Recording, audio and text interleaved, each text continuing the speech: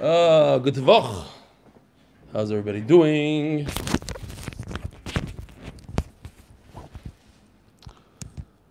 Shavua Tov. Do we have an update? Eli, do you have an update from Avi? Anything? Why don't you ask Avi? He's on. Avi's on. I texted him. Avi, what's the matzav? Where are you? Hey, what's up? I'm driving home from the hospital right now. Good word, bad word? What's going on? She's still critical condition, but there's some positive developments and she's moving in the right direction. So, Okay. Beautiful. Today's share is being sponsored L'Refuas Rezo Gittel Bas Esther, our very good friend of the Daf, Dr. Epstein's wife. She's going through treatment and she got a bug, and she is in critical condition. She was on life support, etc. So, Rezo Gittel Bas Esther. Today's share is also being sponsored by my brother-in-law. You guys don't know this, but my mother was nifter at the very young age of 49. And my father remarried long time ago. I don't know, maybe, 13, 15 years ago. So I do have two stepbrothers. And one of them is Ari, and he had a daughter, and he watches the shir, apparently. I knew he was watching the shir through brachas and everything, so I didn't know all the way through now. I'm very proud of him. So, sponsored by Ari and Adi Kirshner in honor of the birth of our daughter, Rivka Alexandra. And Refuah Shlema, anonymously, for Anna Eliza Bat Tali. There's somebody that's not muted. I wonder if it's Gary, but whatever. I hear some feedback. All right, we'll just read a couple of emails here. Not in any order. I didn't go through this well. Asher Amer. Hi, I want to express my gratitude to Hashem and you, to tell you that I appreciate the 8-minute daf and the full share every day. It's mamish agan eidin in this world. Thank you very much, and I wish you lots of atzlacha, Asher. Avi, your thing is still on. Yeah, that's what's going on. All right. Here's a very interesting one from a kid in the 5 towns. Dear Rabbi Eli, from Cedarhurst, my father listens to your Daf Yomi every day. I don't. First off, I want to say Mazel Tov to you and everyone else for finishing Masechta Shabbos. So I guess the kid hears the buzz about the Siyum. But here's what's interesting. If you remember me, I emailed you about 3 months ago about that time, and I called you a cool rabbi because you have a dog. Thanks to you, we convinced my father to get a dog and a chicken. This is a Gevalik email. So they got a dog and a chicken, thanks to me. I feel really bad. I hope it's not because of me, because I try to convince people out of it. A few people try to get it, and like the rabbis and the rabbanim tell them to get it. It's good for your kid. It's terrible, terrible. You're going to end up walking the thing, and it makes noise, and it wants to eat your chalm. While my father's learning the Gemara of Shabbos, he teaches us lots of Hilchas Shabbos. For instance, when our chicken lays eggs on Shabbos, you can't, I don't know if to believe this kid or not. I have to believe the chicken lays eggs on Shabbos, you can't touch it. We can't brush the dog on Shabbos. And a lot of our halachas is related to animals. We learned that we can almost touch all the scraps off the table, the Shabbos meal, because the chicken literally eats everything, including eggshells and more. Yeah, we learned that too. Thanks for our dog, and thanks for being cool. My wife is laughing in the kitchen. I hear her laughing in the kitchen. Okay. She knows I'm not cool. That's why she's laughing. So is Rachel. She's laughing. She is? Rachel, better times. We should hear B'suras Taivas. All right. By the way, we said. I just want to tell you that we said Tehillim. I don't remember ever saying Tehillim on Shabbos. We said Tehillim in our minyanim for Refuas Reza Gittel Bas Esther. Yeah. Fine. And then we have this one, another guy from the 5 towns. Forget the newsletters. I want memorabilia. 8-minute daf, Reb Eli baseball caps, t-shirts, stickers, wall art, etc. Something similar to Thank You Hashem merchandise. Great fundraising thing, and your fans would love it. Special section for autograph stuff from you and even Reb Yosef and other staff. Yosef, you're becoming famous. Best, Kalman. And one more from Ruben Turk. Dear Eli, I've been watching your daily Daf Yomi share on YouTube for the past 4 months since the coronavirus has kept us at home pretty much full time. Your enthusiasm and motivation is constant inspiration to me and to all your regular followers that follow the Daf on a regular basis. We made Aliyah 18 months ago, Mazel Tov, and are now living in Yerushalayim. Looking forward to upcoming Siyum on Masechta Shabbos and joining you and your many followers for an exciting event. If you need any pictures, virtually or otherwise, please let me know. I know who this guy is. This is Reuven Turk. I remember him taking pictures in Chicago at one of like a bris of ours, and I don't know, he always had a camera. Avi, you know this guy. He's one of the Turk. Yeah, it's Moshe and Fani Turk's father. Father, yeah. And Moshe Turk is the guy that does the Chai Lifeline race, right? The bike thing? Yeah, okay. So I didn't know they made Aliyah. Keep up the great work and send best regards to your in-laws in Chicago. With much appreciation and wishes for continuing Hatzlacha. Reuven Turk, Yerushalayim. Okay, the rest we'll say. We have a bunch more here. All right, Rabbi Isai, any updates for... Well, tomorrow we're going to come out. We have the list. We almost have a full list. We are about 75 locations. Unreal. If somebody doesn't want their phone number, I'm not so comfortable about the phone numbers going out there, but what other way do we have to contact the host? We have emails and phone numbers. If you don't want your phone number in there, let us know. We'll take it off. First, we'll try it out on the WhatsApp groups, and then we'll publish it on other places so people can go online on the website and grab your phone numbers and scam you and all that other stuff. All right. Zok De'ele Gemara holding Daf Kuf Mem on base on the bottom. Today's Daf Kuf Mem Aleph. V'noitlem milfnei behema. So the Mishnah says, basically, here's the picture that I didn't show you on Friday. I just did it Motzei Shabbos. You could take from this animal right here, the donkey, and bring the food over to the ox, to the cow. It's a one-direction thing. You could go from donkey to para, but not reverse. So let's see inside how this works. You could take from an animal that has a good mouth, and the Gemara is going to explain, and you can take the food, in one direction. So if you have two, let's say cows, you could go from cow to cow, that's not a problem. But what if you have two different types of animals? You have a donkey and you have a cow.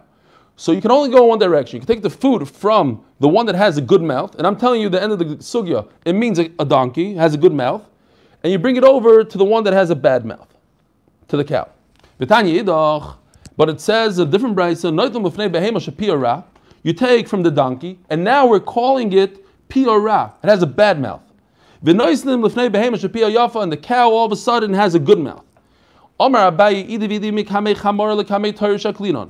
of them are the same direction. We're going from donkey to cow. That's it. Now, the only thing we need to explain is why do we call it one time, we call this one a good mouth and the other one a bad mouth, and sometimes the opposite. You don't go from the ox to the donkey. So a donkey doesn't drool. So it has a good mouth. And then you can take the hay that doesn't have any drool on it, and it's not muktzah, it's good stuff, it's valuable, and you bring it over to the animal that has a bad mouth. Hold on a second, before we go any weiter. All the way on top, I see my good friend Rabbi Yisachar Bram. So Shalom Aleichem Yisachar. He was a big part of this year. I haven't seen him in a while, but it's great to see you. Yishkoyach. That's a big chizuk for everybody to see you here. Who else? I see my twin. I always see my twin when I look in the mirror. Yosef Herman. Mendy Bachazan. It's probably as tinus that we started 3.5 minutes late tonight. Okay. Let's go weiter.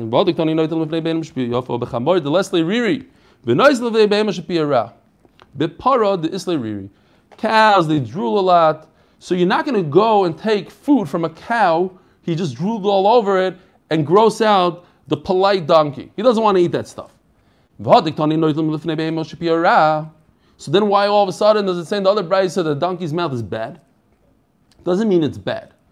A donkey could eat anything besides obviously drooled upon food. But he does eat a lot of thorns and rocks and stuff like that. So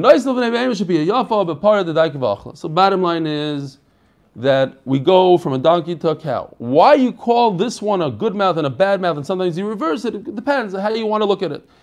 it doesn't drool, a donkey doesn't drool, but he does eat everything.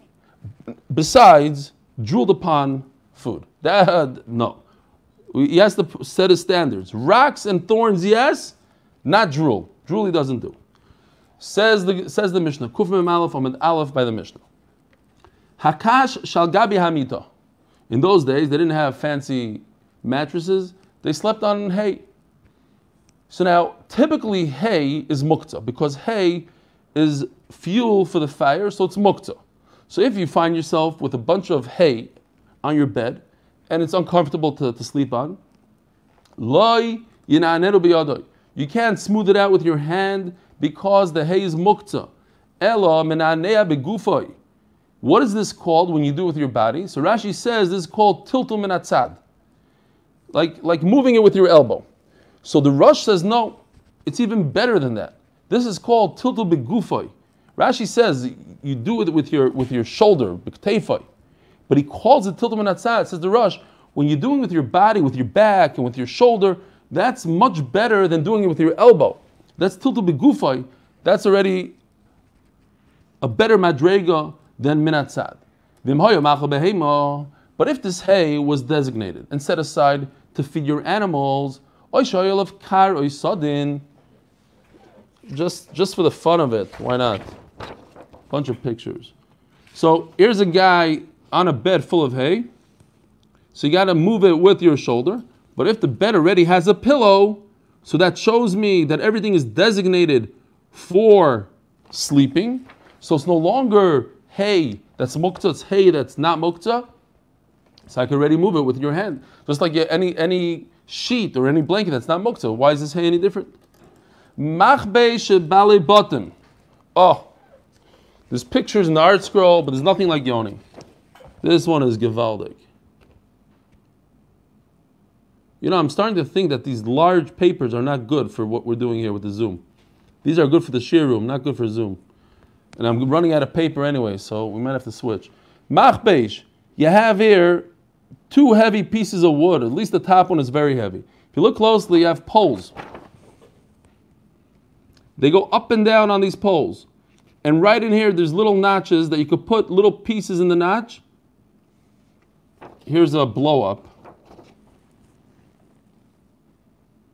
The notch goes in the hole to hold the two planks of wood together. Basically, you're pressing the clothing. The old-fashioned press without any steam. But there's two types. There's the type that you buy in the store. Everybody has one at home. And then you have the dry cleaner one. You have the professional one. So machbei shebal batim, this is a typical one. Matirin, I could undo it on Shabbos. I could pull the plugs out so I could lift up the plank of wood, whatever it is. Metal, wood. Maybe the balabatim have wood and in the dry cleaner they have metal. Who knows? So I could undo it and pull my clothes out, but I can't set it to press my clothes. But the professional one is also to touch on Shabbos because it's professional, because it actually makes creases and it does the right thing. That's already, says Rashi, that's for after Shabbos. So it's already muktzah. Because to press, it obviously takes, I don't know how much time, but more than that could be ready for Shabbos. So that's already for something for the weekday. Now you're preparing for the weekday, asr. Rabbi Yehuda Omerim Hoya Mutam Erev Shabbos Matiris Kuloi V'Shoimtoi. Says Rabbi Yehuda, if it was somewhat taken apart, it wasn't held together from Friday, then you could lift it up and pull your stuff out. Omer Rav Nachman, Hai Pugla, we're familiar with this. We already had this sugya. We'll do it again. Here's a radish. Depending on how you put the radish. Now the radish is detached, it's not attached. You're trying to store it. So if you store it right side up, where it's pointing down, the point of it is downwards. So if I remove it from the ground, I'm not disturbing the dirt at all. I could plunk it right out of the ground and everything's great. But this one right over here, if I take this guy out of the ground, I'm going to disturb the ground. So says Rav Nachman, Hai puglo milamalo lemata shori. If it's right side up, you're allowed to move it on Shabbos. Milamato lemalo osir, but if it's upside down, it's osir. So what do you see? He holds l'chayra tiltul minat sad is osir. I'm not touching the dirt. I'm touching my radish. My radish pulls the dirt. Still, he says it's osir. So our Mishnah is not like Rav Nachman. Why? Because it says Akash al gabi amito.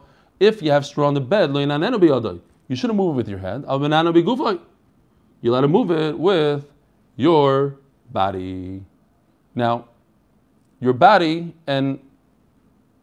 is moving kash, which is muktzah, and over here you are touching a radish that's not muktzah, but you're moving the dirt, which is muktzah.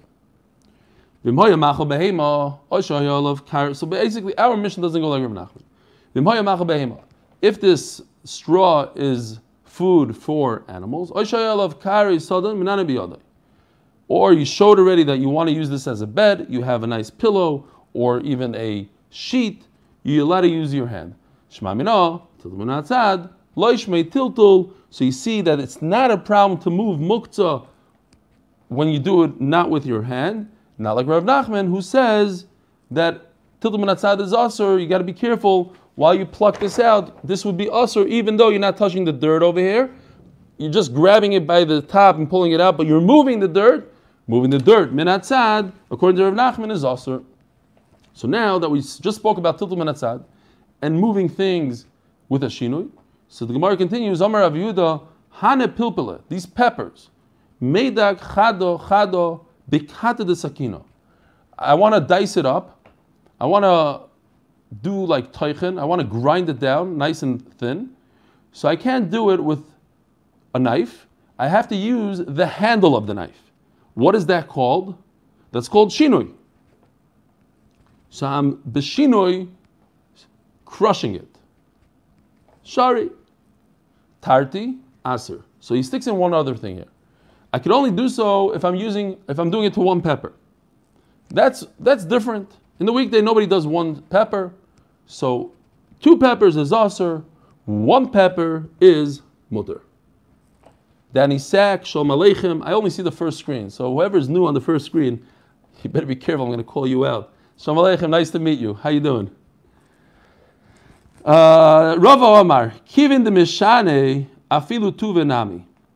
So it's very interesting. It doesn't say exactly what he's changing here. But Rava says, since I'm changing, so you would think, reading the Gemara, what does it say? What's the change? What did you do different? You took a knife and you flipped it over. You're using the handle of the knife. Says Rashi, no, there's more than that. There's 2 changes here. 2 shinuyim. And that is that you're not doing it in your typical mortar bowl. You're doing it in a plate. So you have 2 things. What are you doing it in? You're doing it in a plate. And number 2, how are you doing it? With what vessel are you doing it? With what kli are you doing it? If you're doing it with the handle versus the actual knife, then it's okay. Says Rava, since I'm doing 2 shinuyim, I don't care how many peppers you have. You can do 2, 3, 5. That doesn't matter. I already have 2 shinuyim. It's okay. Omer Rav Yehuda. So the bottom line is, lahalacha, that's what we pass, and that you need 2 shinuyim. Okay.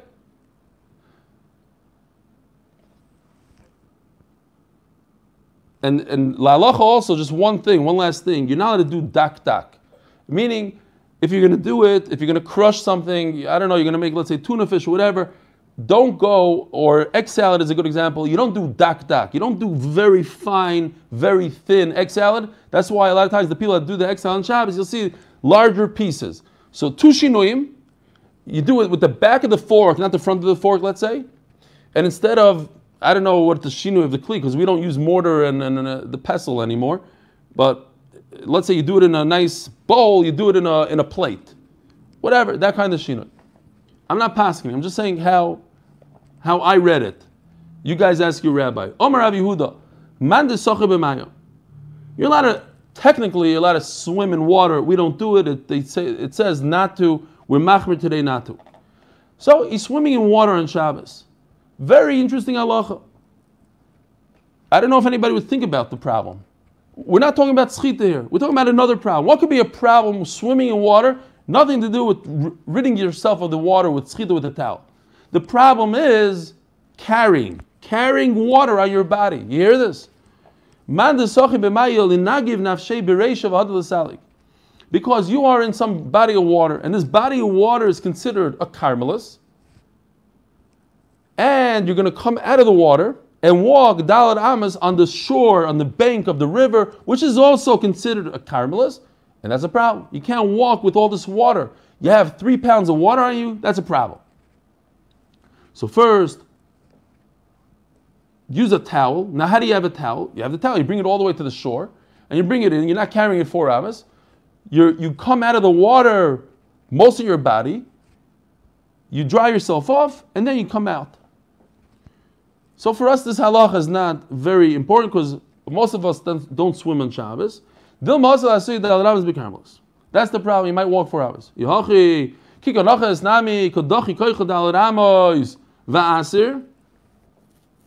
Forgot the joke. There's like a mama joke about this. I heard my kids saying it the other day. Forget it. Not for now. Like something about a mama jumping into the pool and there's no, I don't know. Oh, yeah, the pool scream out like Moses, something like you're splitting the sea. But if a person jumps into the water and all the water starts moving, it's going to move 4 amas. You're going to see a ripple effect 4 amas away. Why isn't that not considered moving your water in the Carmelis? Because the pool, the river is a Carmelis. You just moved it 4 amas. Says the Gemara, Koichai be Carmelis like Gazru. We don't talk about Carmelis and Koichai. Koichai means you're forced. You didn't take it, carry it 4 hours. You went in, you pushed it, and then it had a ripple effect. It eventually ended up 4 amas away. That's koichai. When it comes to carmelis, we're not concerned about koichai. Now, the Mishnah Brura brings very interesting halachas that are negeh to us. What about somebody that walks in the rain? You walk in the rain, you're carrying all this water on you. Why is that not a problem? Especially in Chutz La'aretz. You're walking in America somewhere, no area of nothing, you're walking with all the rain. So first they say you don't have that amount of water on you. I'm not exactly sure what that means. It's different than coming out of a pool, I guess. Coming out of a real body of water, you have that much more. You need a shear to do tiltul. So yeah. I'm asking, what is the difference if you're in the rain? When you get soaked, you have even more because it goes into your clothing, no?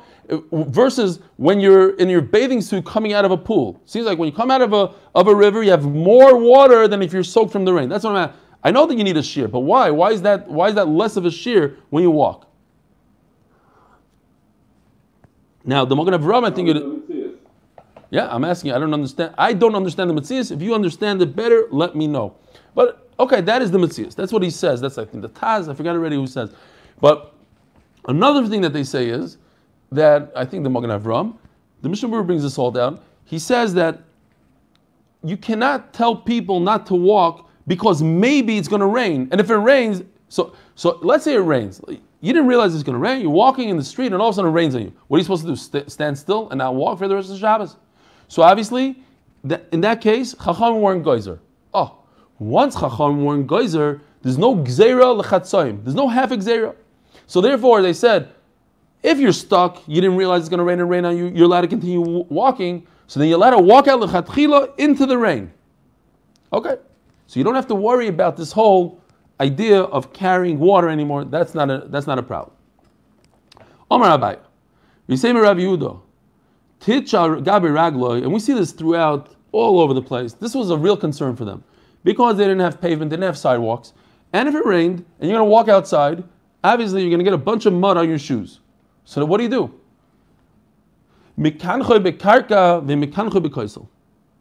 You could scrape it off on the ground, but don't scrape it off on a wall. Amarava, my time why not? Because you're adding clay to a wall. So it looks like you're building. Says Gemara, binyan chaklo. I think it's beloshin shaila. Some people say not, but like, who builds like that? Who builds with mud? This is a very rudimentary type of building. We build nicely with the Evan Yerushalmi or with lime, whatever it is, but not with mud. That's not a problem. You're right. That's not baina. It's the reverse. The problem is scraping it off on the ground.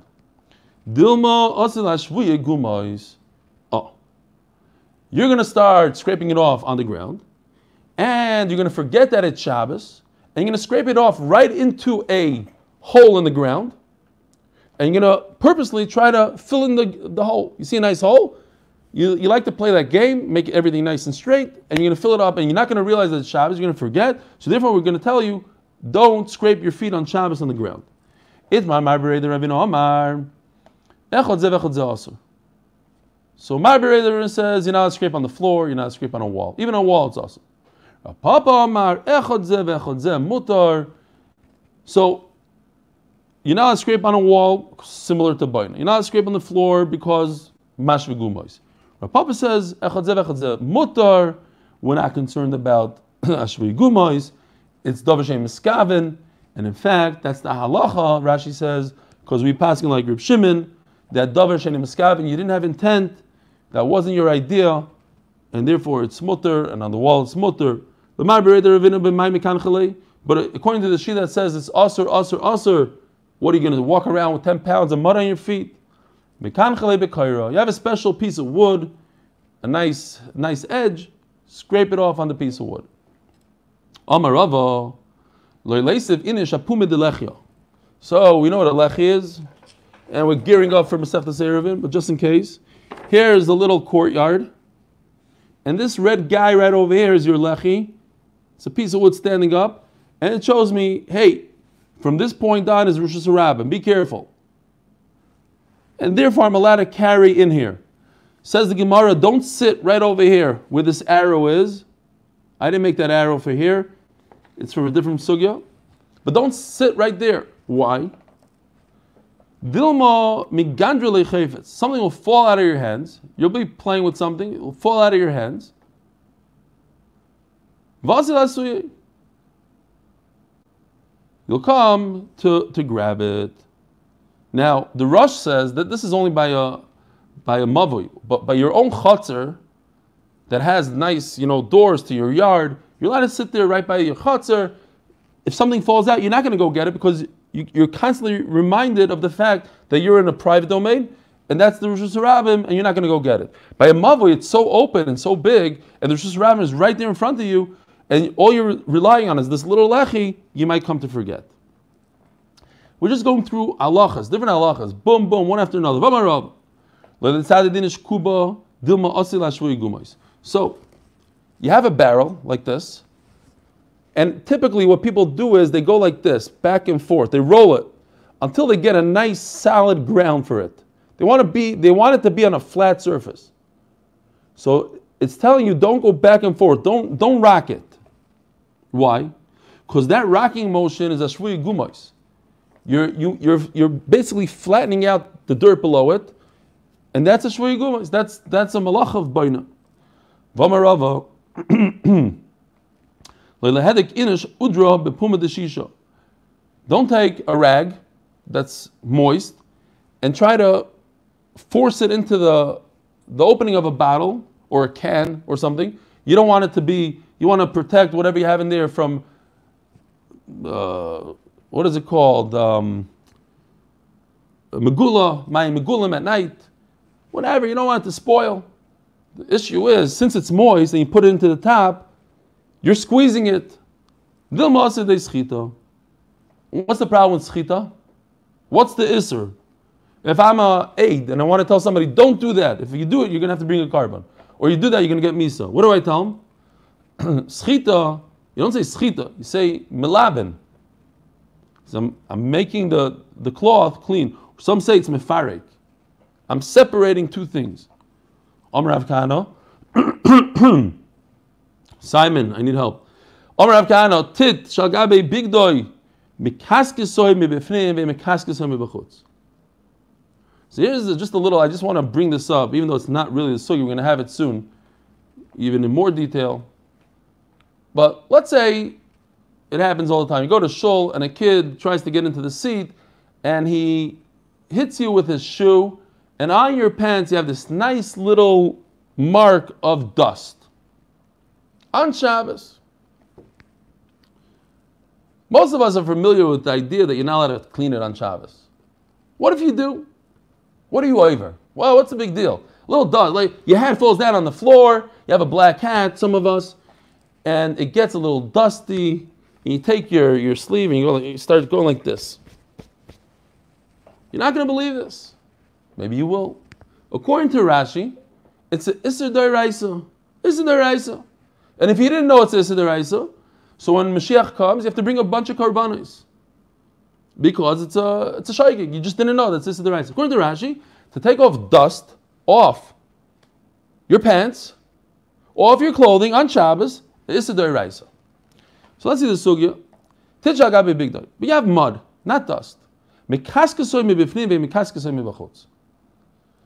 allowed to scrape it off from the other side of your garment, let's say in here, but not from the outside. Now, how does this fit in with what we just said? That Rashi says this is the Eraisa. Because when you have a bunch of mud, you're never going to get down to the surface of your clothing. You're still going to have a mark. Rashi is talking about dust, that you go like this, you flick it off, and it's nice and clean. That's milabin, that's Issa D'Oraisa. According to Rashi. But over here, you have a bunch of mud, so instead of scraping it off deliberately from here, you go from the other side of the clothing. Meisvei, I have a question. If you have a bunch of mud on your shoe, migaroi bigav sakin. Oh, I could scrape it off with the flat part of a knife, not the sharp part. Vishal bigdoi, and if you have some mud on your beged, migaroi b'tziparin, you could scrape it off with your nail. Ubevad shlei kaskes, you shouldn't rub it too strongly. You shouldn't go back and forth. My lab shlei kaskes klal. You shouldn't do it at all. Lo shlei kaskes mibachut elo mibifnim. So the Gemara says, no raya from here, no question. We're going to stick with what we said. You're allowed to rub it from the underside of the garment, but not directly from the top. Now, just as also halacha l'maisa, a lot of times you have snow on the bottom of your shoe, you have mud on the bottom of your shoe. So the halacha is, if it's a very sharp blade, it's usher to take it off. Why? Because you might peel off a piece of leather. I'm not talking about rubber shoes, and I'm not passing any halacha. Leather shoe, by you taking off a small sliver of your leather, that's an isser of mimachik. That's the problem here, mimachik. So, now what if it's very wide, the piece of metal, like they have these grates, especially in America, you have a grate, you put your shoe on, you go. So, the Magen Avraham says, you really shouldn't, but at the end the Mishnah Berurah says that we're not so machmir on it if you do it lightly. If you do it nice and light without going crazy, and especially he says if it's still moist. If it's very hard, it's different, but he says we don't have to be so machmir when you do it slowly and when it's moist. If you can remember that, great. All right, fine. Says the Gemara. Omer Rabba Omer Belazar, Omer B'Yanai. Migarim minal chadosh avalo yashan. You could scrape off a new shoe, but not an older shoe. Again, because of the isser of memachik. Older shoe, some of it will come. We're turning to Daf Kuf Mem Aleph Amud Beis. B'mem migaroi. Omer bavo begav sakin. You use the flat part of the knife, not the sharp, the thicker side. And typically when it says ahusaba and shas, it means navi. You should get rid of your halacha and bring in this halacha instead. The Tana Rebbe Chia.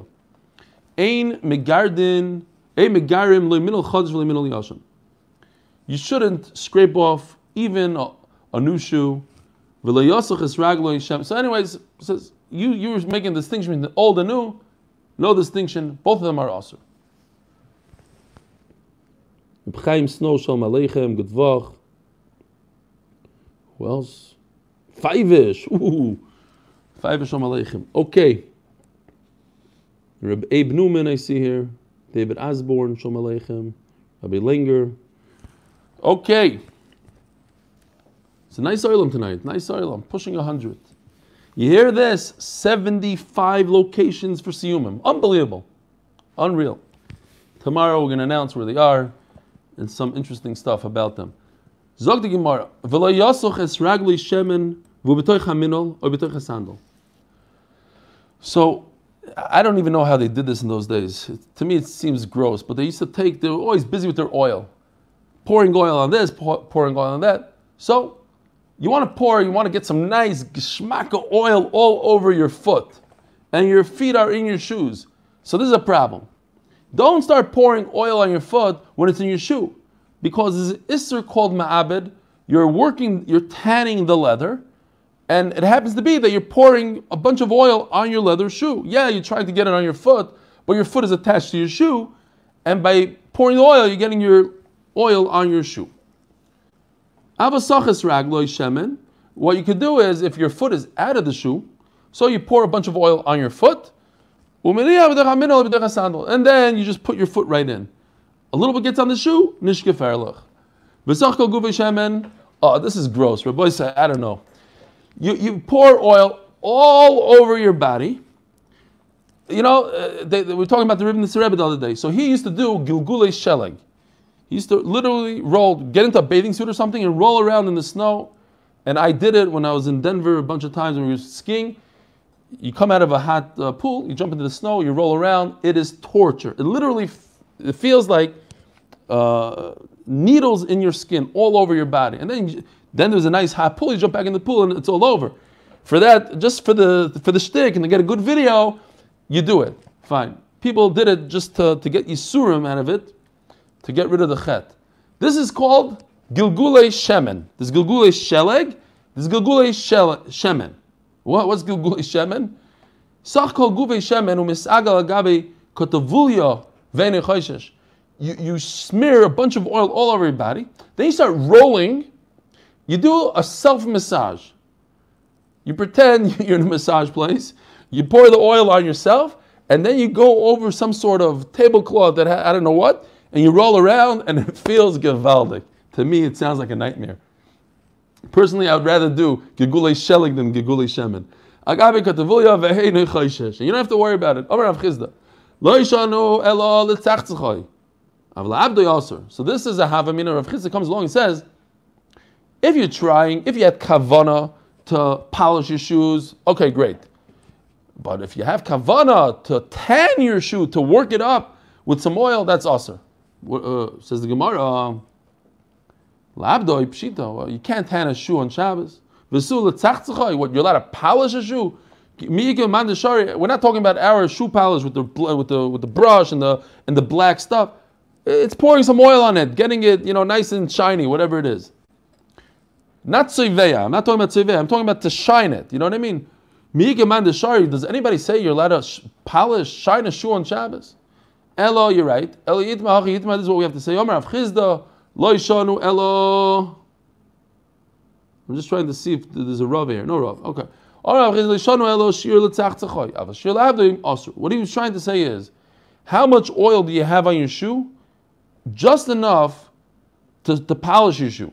But if you had that much oil on you, that's enough to tan a shoe, then even if you don't have intent for tanning, it's also usher to put your foot into the shoe when you have that much oil. Tan Rabbanon, lo yetze katan b'minol gadol. What's the girsa here? Lo yetze adam katan. Okay. You're not allowed to go out. B'kitzur, you're not allowed to go out with a shoe that's too big on you. Why? And this I'm thinking now just out loud. This might be the same problem, let's say, with a slipper. The point is that this shoe could fall off your foot. I bet you they talk about it. I remember something about it. I don't know. Forget that. But the idea is that anything that's on your foot that's too large, that could fall off, you might pick it up and carry it. If it's let's say you wear a very large coat, whatever, it's too many sizes, that's okay. It's not going to fall off your body, and you're not going to take it off. A woman, not a man, a woman cannot go out with a torn shoe. Now women, they treat the shoes differently than men. We have 1-2 pairs, that's it. By them it's like a a designer thing. It's a what do you call it? Jewelry, whatever you want to call it. It's something special for them. So they have a different halacha when it comes to the shoe. So if it's torn, what's going to happen? She's going to go out and people are going to start laughing at her. They used to do it in those days also. You're thinking back then they were a little bit more. No, midas was always an issue. So since people are going to make fun of her, she's going to take off her shoe. She's going to walk in Rosh Hashanah with the shoe. She'd rather go barefoot or whatever she's wearing underneath her feet, under the shoe, than to wear a shoe that people make fun of her. Now, this shoe is not really a shoe because people don't wear such a shoe. People make fun of people that wear such shoes. So therefore, she shouldn't use it for chalitza if she's a yavama. It's not a real shoe. It's a shoe, not a shoe. It's not a good shoe, but a b'diavad kind of shoe it is. And if that's what she did, then the chalitza is kosher. We're not going to pull her to bezin again. Now, a person should not go out with a new shoe. We're talking about a woman. She's never worn the shoe before.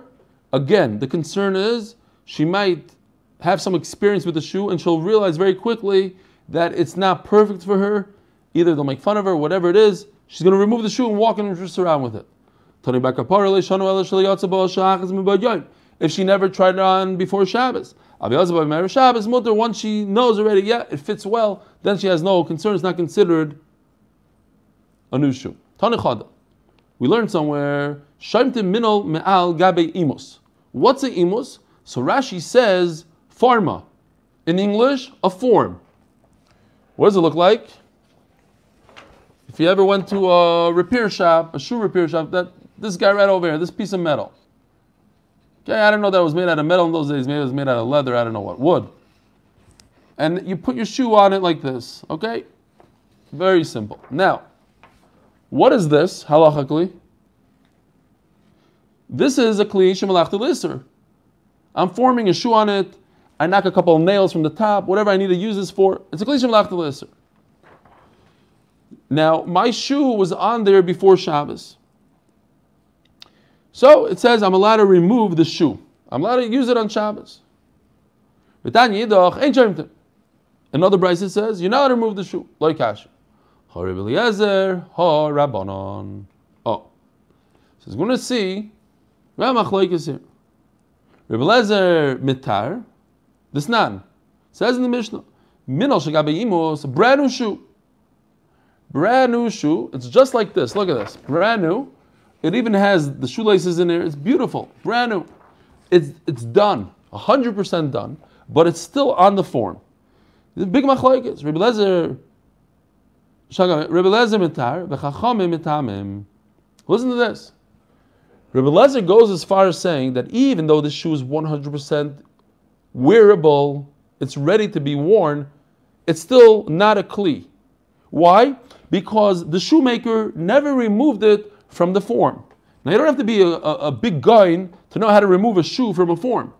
You just go like this and it comes off. But since he never did that, so it's not a kli until you need that makeh b'patish, so to speak. You need that last final move, and he didn't do it. And if he doesn't do it, so it's not a kli. And if it's not a kli, then it's not mekabel tumah.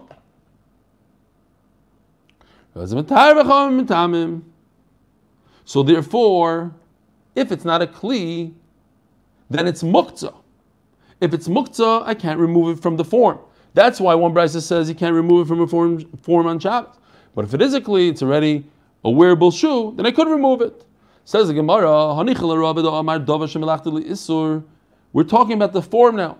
The actual form. This is a kli shemalachti l'isur. Says Rava, so when we're learning Hilchas Muktzah, we went through this in this Masechta. Kli shemalachti l'isur. What's your typical example? A hammer. A hammer I could use l'tzorich gufay, meaning I want to break open a coconut. So I'm using the hammer for its purpose, for its design purpose. L'tzorich gufay. This is something else called l'tzorich mekayimai. I need the place where the hammer is on. It's on my Shabbos table. It's on my bed. My cell phone is on my bed. Move it or not move it.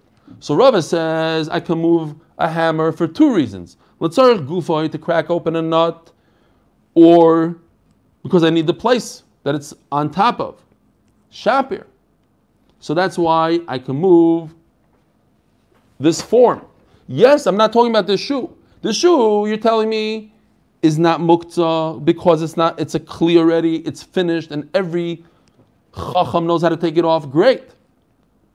But what about the form? When I'm taking the shoe, I'm moving this form, and the form is muktzah.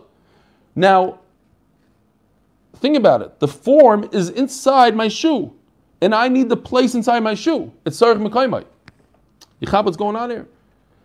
It's taking up the whole airspace of my shoe. I want to get rid of a klisha malach l'isser from within my shoe. So according to Rava, it's great. If I want to break a coconut with this piece of metal, that's okay. But if I just needed space, it's also. What's a guy going to say? I'm not moving the form because the shoe is completely open. The shoelaces aren't tied. It's completely open, and without even moving the form at all, even 1 millimeter, I'm able to slip the shoe off, and I'm good. The Rabbi Yehuda says it's mutter if it's on loosely. Time of the rafu. Oh, says the Gemara. According to Rabbi Yehuda, you have to say that it's on loosely. How's Rava going to explain himself? Rava says it's not a problem to move muktzah. So why does Rava say that he was on loosely? Shapir.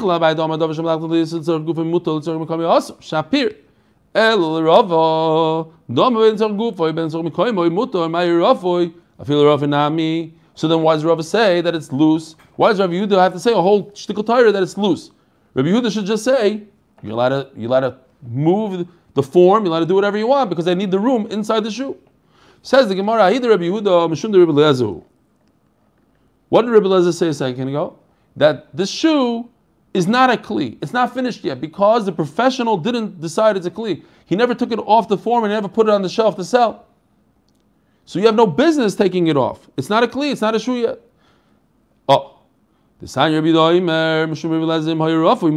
However, since it's so loose, even though it's not a kli, then it's considered that it's off the form. You hear what's going on here? It's a nice svara. When is it considered on a form and I need a professional and I need the guy that made the shoe to decide, okay, I'm taking it off? If it's on tightly. But if it's on loosely, then it's not, halachically, it's not on the form. Just pretend it's not on there at all. It's as if it's on the ground because it's on loosely. Anything that's on loose is not on. They're not connected. And therefore, even in that case, Rabbi Eliezer will agree that it's a complete shoe, that it's a kli, it's mekabel tuma, etc. Hadron aloch toilin, hadron aloch toilin, hadron aloch toilin. Says the Mishnah, noitel adam is benoiva, even biyadai. Today during laning, I was thinking, it's like, I don't know if this is, the Gaon says that if you learn something that day, the parsha, today in our parsha, by Shlishi, it says, kasher yisa aves benoi. I think that's the lashon, something like that. Like a father carrying a child. Here. Noitel adam is benoi. It's not really. That's not what the Gaon was talking about. It's the same lashon maybe. Not the same halacha, not the same idea. Noitel adam is benoi v'avim biyadoi. A father is carrying his son, and the son is holding muktzah. Now he's carrying him in his own house, in the chutz or whatever. In a place where you're allowed to carry a kid. But he's not allowed to carry the stone. He has no business. A father has no business carrying stones in Shabbos. But he's not carrying a stone. He's carrying his son who's carrying a stone. Is that okay? Now, pretend the son, let's say he's carrying a box and in the box is a stone. That's usher. So why is this different? He's carrying his son who's carrying a stone. He's like, they're both in his hand. He's carrying the full weight. But you're allowed to do it. The Gemara is going to discuss and explain to us why. I'm allowed to carry a basket when it has a stone inside. Now this is a big chiddush.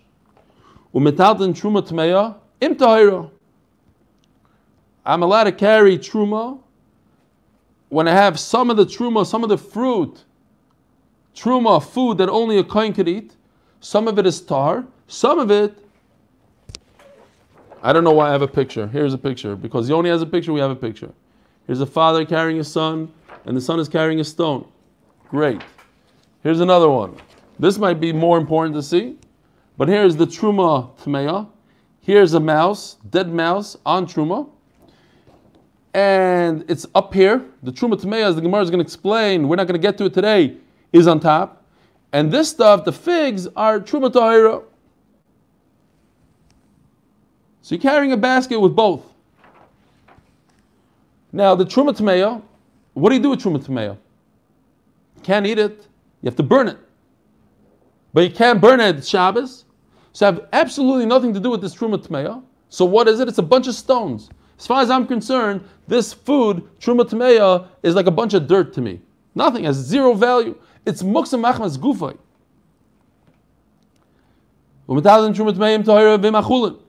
If I have a bunch of truma tamei and regular fruit, chulin, or truma, if I'm a kohen, I have tar, I can carry them both. Oh, a little interesting halacha here. Let's go this way.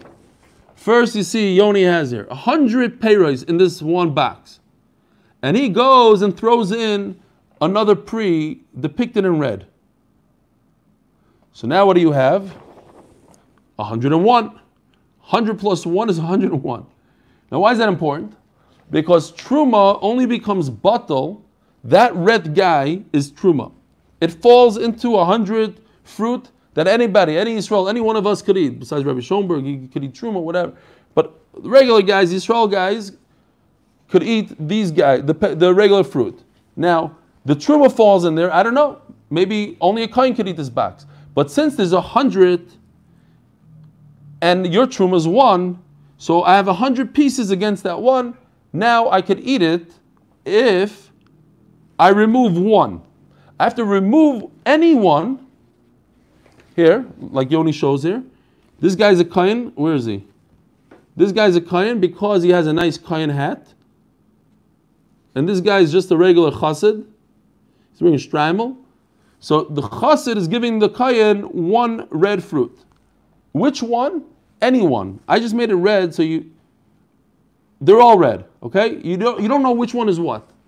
But you don't want the kohen to lose out from this whole transaction because he owns, somewhere in that box, he owns 1 fruit. Yes, it became batal, but you don't want the kohen to lose out. So you take 1 out of the box and you give it to him. Now, you would think that that's considered misake mana. I'm fixing all my fruit. I have a bunch of fruit here. I'm not allowed to eat it on Shabbos because one of them is truma. And I'm telling you, go ahead, take 1 and give it to the kohen. Now I can eat everything. Nevertheless, I'm allowed to do it on Shabbos. I'm allowed to take it up, lift it out. The meduma, this is stuff that I don't know what it is. I have 101. I'm allowed to take 1 fruit out.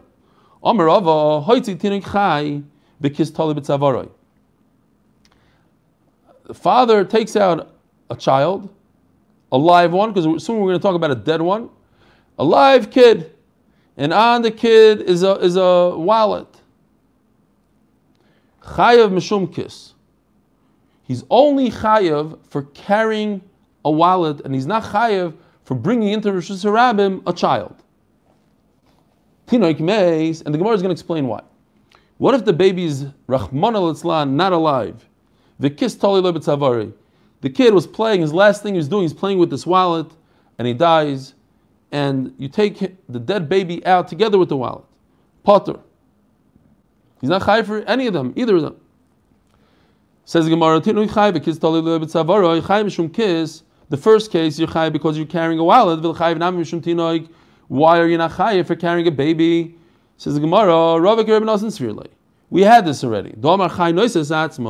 There's the concept that a human being balances himself. And by balancing himself, he makes it easier to carry. So it's not as if you're carrying the whole baby. Carrying a lot of it, but not all of it. And therefore, you're not chayav for the baby himself. Ask the Gemara, but at the end of the day, why are you chayav? For carrying. The wallet, the kiss, the wallet, ask the Gemara, the wallet should become batal to the baby. We learned this as well. We learned in the Mishnah, if you, on Daf Tzadik Gimel it says over, we learned it. A Mishnah. if you carry a human being on a bed, the bed becomes batal to the human. Shamita tefelo, you're not chayav on the bed. Says the Gemara, Amit l'gabi chay mevatel. Yes, that's the way it is. I'm mevatel. I don't care about the bed. I care about the human. Kis l'gabi tinoik lo mevatel. But I don't make the wallet batal to the baby. Now, let's go to the next halacha. If I have a dead child and he has this wallet wrapped around its neck, potter. Ask the Gemara, but what about the baby? Says the Gemara, the famous Reb Shimon, this is the classic example of melacha shein tzricha legufa. We have many different cases, but here it is. Here's the case. If you have a dead person in your house, you don't want the person, the dead body, in the street. You just don't want a dead person in your house. You don't want. It's not a positive melacha. It's a negative. You're coming up with a solution to your problem. You have a smelly body in your house. You don't want it in your house. You take it outside, but you don't want it outside. It doesn't do you any good that it's outside. You just don't want it in your house. You rather it not being here at all. You rather not having to deal with it. So memela, that's called melacha she'ein tzrich legufa. It's a melacha that you don't need inherently for the melacha itself, and therefore you're potter carrying it outside, according to Reb Shimon, and that's what we hold like. Tanan noitel adam es benoiva even biyadai. But what are we going to do with this? That it says that you're allowed to carry a kid, and he has a stone, and over here it says that the stone is not muktzah. If I'm allowed to carry my kid and he's holding a stone, it's not as if I'm holding the muktzah. The stone is not muktzah for me. So if it's not muktzah, so it's not carrying. Why over here is it carrying? Says the Gemara, we're talking about the reason why you're allowed to carry this kid with a stone. It's not because it's not muktzah. Maybe it is muktzah. We made a special kula when this kid is going crazy, he's throwing a tantrum. It's going to make him sick. Not sick to the point that you have to bring him to the hospital, but sick enough it's going to make him not well. So I said, okay, in that case, if he's holding a stone, I'm allowed to carry him. But the stone is muktzah. It is considered carrying. We made a special kula in this case. Ihachi, as the Gemara, Daf Kuf Mem Beis Amud Aleph. Ihachi ma'iri even afilu dinur nami. So then why are we talking about a stone? Even money, cash. Allah Ma'omar Rava. You're not allowed to do the same thing. You're not allowed to carry a kid if he's holding a bunch of money.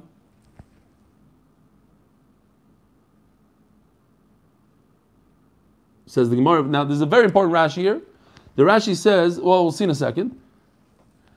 Evan, says the Gemara, if the stone falls out of the child's hand, the father doesn't care. He's happy. Get rid of it. Now, the Mishnah Berurah does bring down that if the kid throws a fit, you let to put him down on the ground, let the kid pick it up himself. You're not going to come to pick it up. Dinar, inafel. If a bunch of money falls out of your kid's hand, you're going to come to grab it. Says Rashi, therefore, says Rashi, if your kid is holding a bunch of money in his hand, so you're not allowed to walk around with him in the street. Forget about carrying him. Even walking with him, holding onto his hand, you're not allowed to. I guess not holding his hand, that would be okay. Tanya will say the Rava. One small piece of Gemara and we're done. Tanya will say the Rava. You carrying a whole pile of laundry, folded laundry in your hand, put it on your shoulder. Your rings, instead of them being on your finger, you're holding them in the palm of your hand. Your shoes in the palm of Chayev. That's regular carrying on Shabbos. We wanted to say this part. But if there aren't you're holding a bunch of sweaters and t-shirts and rings on your fingers, potter, that's not a problem. Now, and if you carry a human being, you give a guy a ride on your shoulders, and he's wearing a bunch of clothing, I hope, and he's wearing his shoes, and he's wearing rings, potter. Because he's balancing himself, so it's not as if you're carrying the whole 250 pounds, it's only 249. and therefore you are potter. But if this guy is completely naked, let's say, and he's holding all his clothes in his hand, then you are chayiv. You see what's going on here? If you're carrying a person, and the person you're not carrying, and everything that he has on him is batal to him, so now you're potter. But if he's carrying it, then you're chayiv. So too, when it comes to this child, same exact halacha. All right, Rabbi Isai, tomorrow morning, Be'ez Hashem, 7:15. If you know anybody who wants to host, well, you're all Israelis. We don't need more places in Eretz Yisrael, unless they're like exotic places in the Chermon or something. We have plenty of places here in Ramat Bet Shemesh, Be'ez Hashem. The Olam is invited to host and let people know about the Siyum. See you tomorrow. Have a great week, everybody. And you can now unmute if you want. You know what? Let's say Kapitel Tilum for Avi Kamiansky's mother-in-law. Shut the YouTube. Oh, that's right. Nah, we could do a little YouTube. It's okay. They like it. Let me see.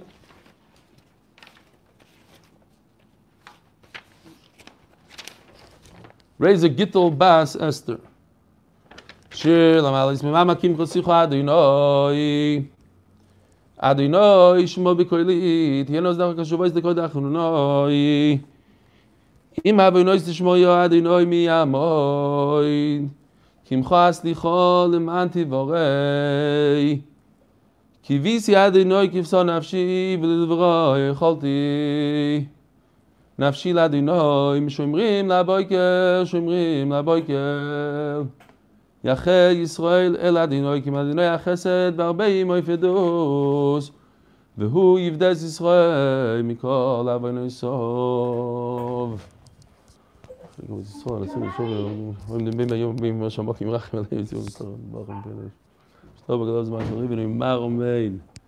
Yeah, good Woche. Yeah, who was that? Who screamed my name? Yeah. Oh, David Factor is on. Gee.